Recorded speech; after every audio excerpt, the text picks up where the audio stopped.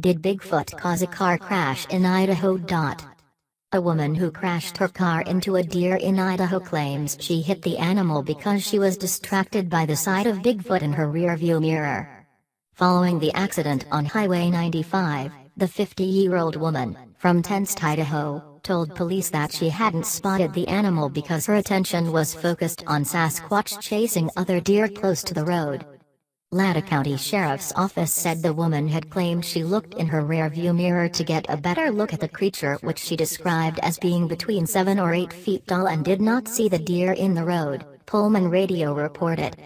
The country sheriff's deputy responded to the accident and arrived at the scene to find evidence of a crash that had involved a vehicle and a deer. However, the radio station reported that the report didn't indicate if he found any evidence of the elusive Bigfoot.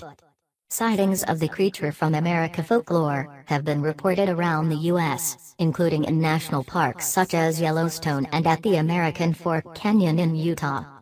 A video made at American Fork Canyon in 2015 claimed to have captured the mythical creature on film.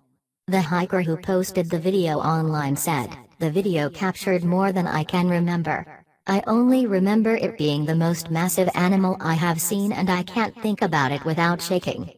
I don't want to say that it is for sure a Bigfoot or Sasquatch, but I don't know what else it could be. I spend a lot of time outdoors hiking etc., and I have never seen a Bigfoot or even believed that they could be possible."